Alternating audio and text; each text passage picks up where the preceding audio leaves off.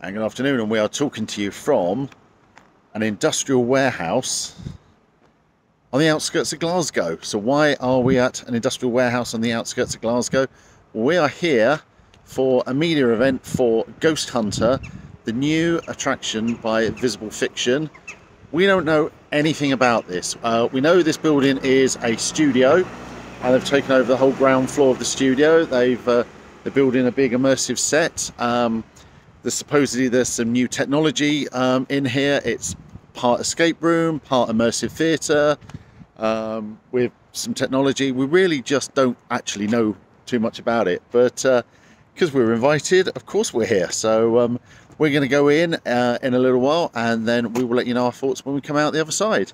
So once again, we are at Ghosthunter by Visible Fictions in a not so secret location on the outskirts of Glasgow. See you in a bit. And you may notice I'm now filming this video in the airport, and the reason I'm filming it in the airport is the event itself went on for over 2 hours. And there were 2 hours, I mean, they just flew by while we were in there. But yeah, I wasn't expecting it to be that long. I don't want to give too much away. The set was absolutely incredible. Really good set. The story and everything that was going on, it was partly had escape room type elements, but you're not left alone as escape room. A lot of the story is told from one room, and then you venture out around the house in small groups to find different things. You use a lot of the tech is a way of like hunting for ghosts and hunting for spirits, and a portal for the spirits to come through. All starts off sort of fairly slow, fairly benign. The ghosts are obviously trying to be quite friendly. By the end, all hell breaks loose. There was one scene with a mirror.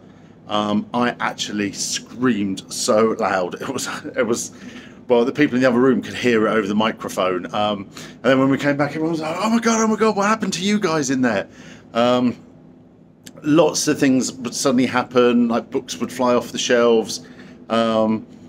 Towards the end, the big finale, we volunteered to go out for the final search around the house to go and see if we could put the spirits to rest, and they basically went mad with the special effects. You know, lights were swinging, rocking chairs were rocking, doors were slamming. It's a really technical show, and basically you're in there with one person, one actor, and we were a group of about 8 to 10 of us.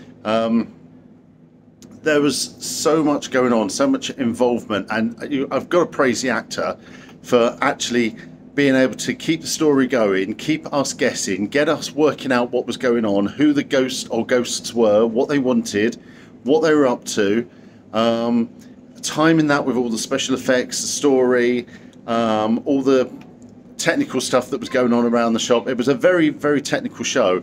As I said, the sets looked amazing, all built in a studio. It's only here for about 3 weeks, and I think it's really close to sold out. So if you do get a chance to come to Glasgow, I would absolutely recommend it. It's a slow build. It doesn't, scare you immediately, but by the end of it, you are so immersed in the story and so caught up with what's going on that when the effects do come, they absolutely make you scream.